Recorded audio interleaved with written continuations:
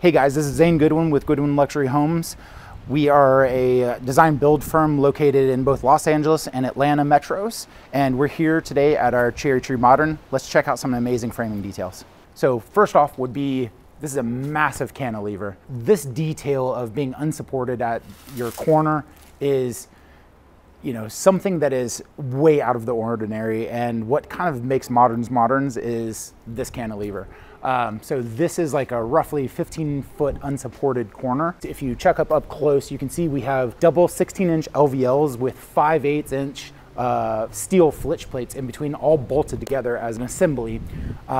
They're attached at the corner to support themselves, and then if you follow them, they run, about 35 feet, connected back at this next LVL in the center of the house, and then also at this corner. And then this one follows all the way through and re-supports itself throughout that wall system. So in this intersection, which is, I guess, theoretically a dog trot area or breezeway, this is kind of the open space where you can see all of the structure and how it's kind of ultimately carrying that cantilever. So if we check out here, this LVL beam set is a 4 wide, 16-inch deep LVLs with 3 steel flitch plates.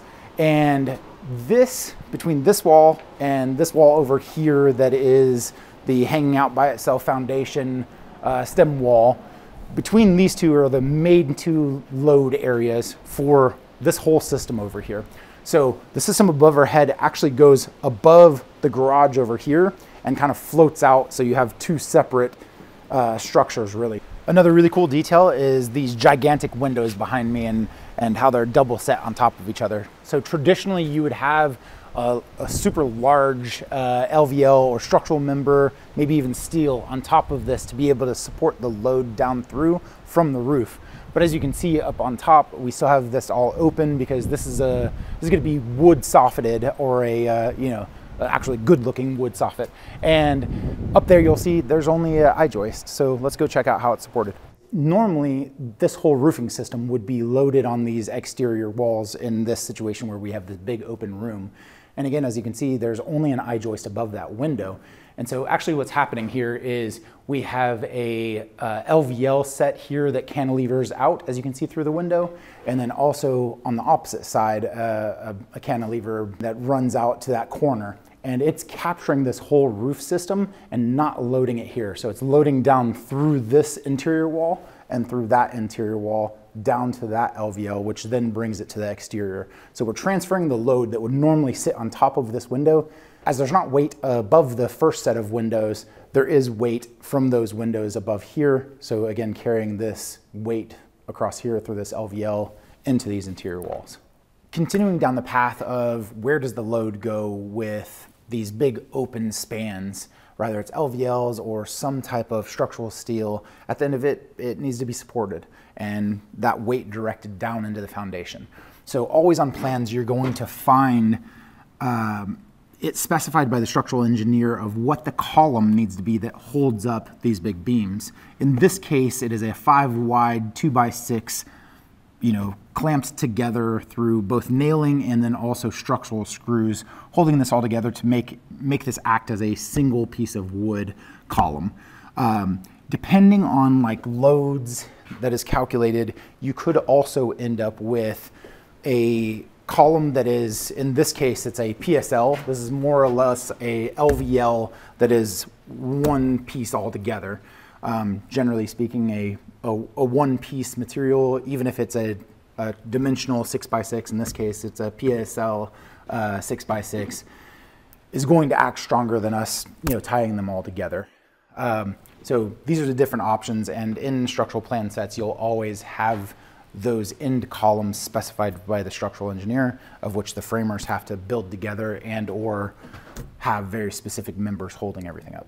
All right, so at this point, I feel like this detail should be standard in the industry, but for some reason it's not, so we'll point it out as well, which is these are called California corners. They do a couple things. One, it gives backing for drywall, but 2, it allows insulation to get back in all the way to that corner.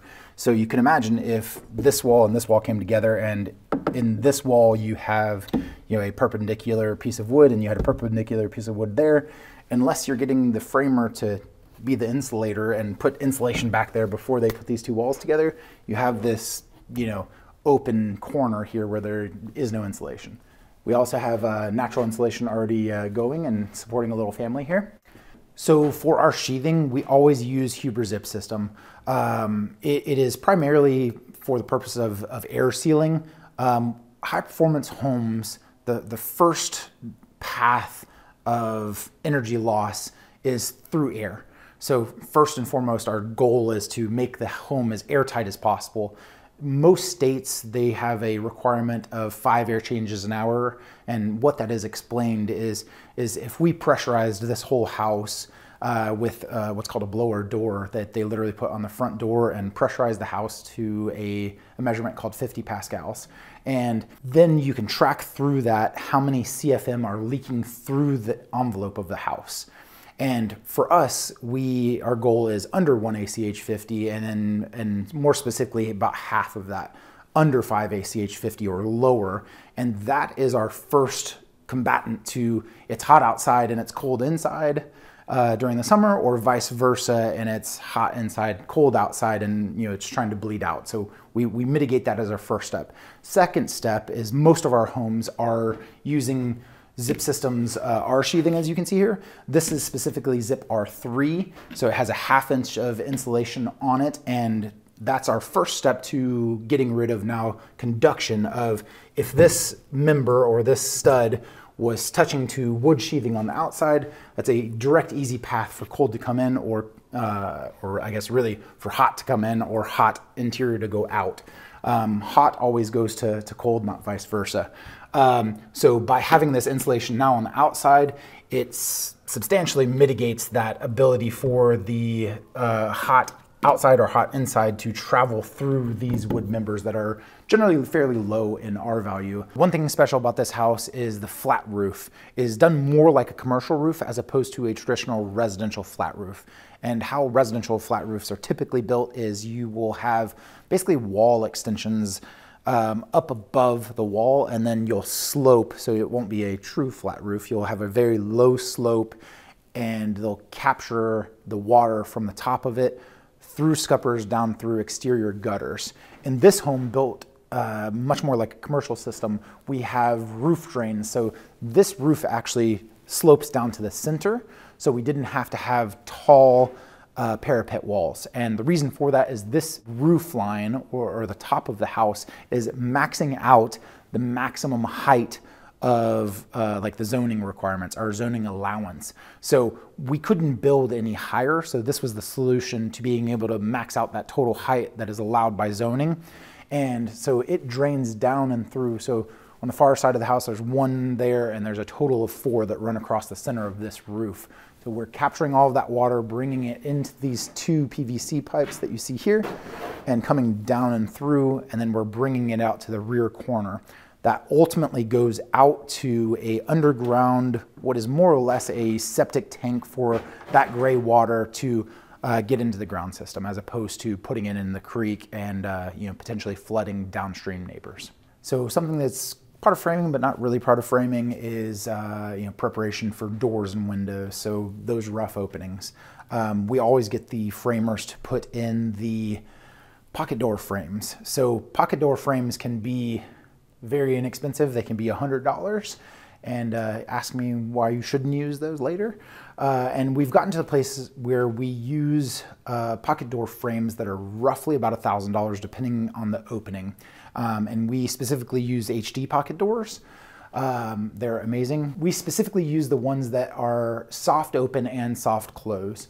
So, this frame and rail up here, when you open it and close it, you'll see that it is pulling in nice and slow. So you imagine if a door is hung off of that as it's coming in, it'll be a slow pull in, it stops, and slow pull into the actual trim there.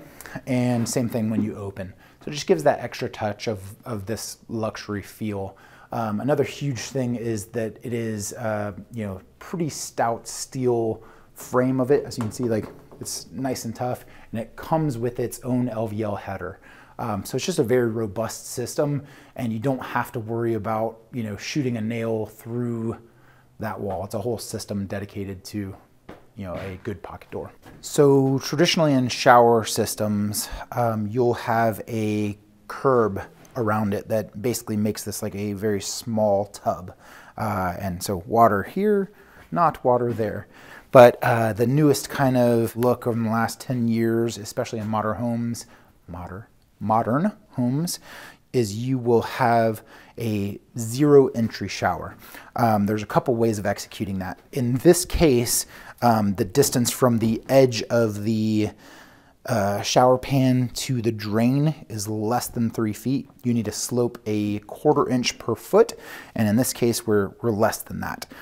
So all we had to do is drop down that 3/4 of an inch, and in this scenario the reason that we actually did that, it has more to do with this this LVL beam pack, where it couldn't really go smaller with how much load it was holding. So this couldn't have been another foot bigger this way, because then we couldn't meet the minimum slope requirements. If your shower pan is going to be larger and you have a much larger shower, that is perfectly fine. You'll just have to have a engineered solution of having a much smaller floor system. So if this is a 16-inch I-joist in this case, we could have stepped down to a 14-inch I-joist and worked around with the engineer. But again, this was our control point, and this was the size that we could make it based on that. Number one purpose, again, for zip system for us is keeping water out. Secondarily, keeping air out. You know, is number one way to get sued as a builder is have water intrusion.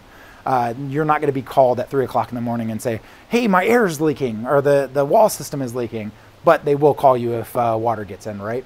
So secondarily is air. Again, when we get into the energy side of this, we want to block all of that air out and mitigate inside from outside and have its own climate zone inside, separate from what outside's doing. We all want to be comfortable ultimately. So in a traditional house wrap system, when you have a house wrap on here that is getting rid of that water, generally speaking, your panel edges and even your bottom is not taped at all. And that's so it can drain that water out if water gets behind the water barrier or water resistive barrier. So in our situation, we tape and or liquid flash the connection between the framing and the foundation. In this situation, because we are going to be using a finished, stucco finish on the bottom of this, or a parge coat on the bottom of this foundation, we used sqft. Sqft is really cool in that it gives us that air seal across the bottom and keeps water out, so it checks those boxes, but is also a felt kind of finish. It's a fuzzy finish, and if you parge coat this and have some type of Portland cement mixture, and you came up to a slick tape, it's not want to grab into that. And this finish of this having that fuzzy finish allows that concrete to grab into there and stay nice and stout. So that's wrapping up the framing portion of our Cherry Modern. If you like and want to see more videos talking about performance of homes and luxury details, please comment below and subscribe.